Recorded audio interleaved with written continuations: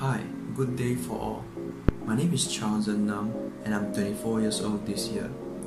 I'm from Kuala Lumpur but currently studying at University Technology Malaysia, Johor Bahru. I'm now in my final years in Bachelor degree of Architecture. So, let me tell you more about what is architecture. Architecture is both the process and the product of planning, designing and constructing buildings of any structures. Architectural works, the material form of buildings, are often perceived as a cultural symbol and a work of art. So, based on the personality test, I'm categorized as creative, flexible, open-minded, passionate person. This aspect is a contribution of the decision for me to take up architecture. So what are the skills I have? Besides some basic essential software, for example Windows, Premiere Pro CC, After Effects, Illustrator and Photoshop, I'm able to use few basic architectural software. For example, SketchUp, AutoCAD, Revit, Velux, Lumion and V-Ray. All these software are being taught in our university's period so that it can be utilized in our working life. Apart from skill, I would like to share about some experience.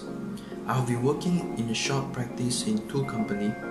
The first one will be St. Regis Kuala Lumpur as a site supervisor for subcontractor of high-tech construction.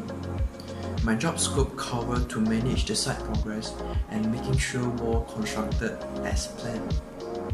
My second project will be at Setia Alam, Klang Selangor, working as an intern architect for T&T Architect. This project let me expose the role and responsibility as an architect.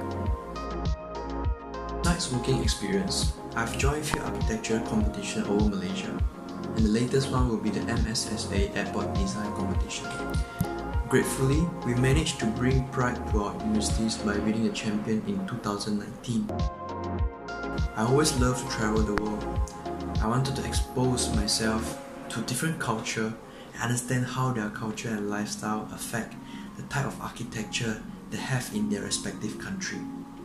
Personally, I think travel makes the individual grow a lot, at the same time making your goals clearer. It reminds me that everyone has to go for their passion and never give up on any occasion.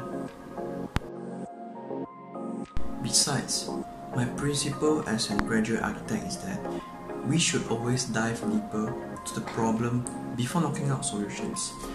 Personally, I would describe architect as a job of God. Unlike many people think that we only focus on the aesthetic of the buildings, but the fact is that the impact of every decision made on our design solution is crucial toward our target users. Furthermore, to solve problems there are numerous ways, but which solution have the best benefit favors to the user is the crucial argument. The more we as an architect realize and immerse to the problems, the better the quality of the design will be. Thus, as a graduate architect, never take anything for granted and always hunger to understand problems, factors and their effect.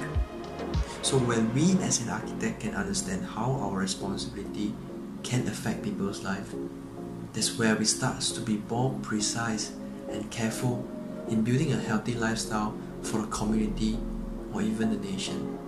Thank you.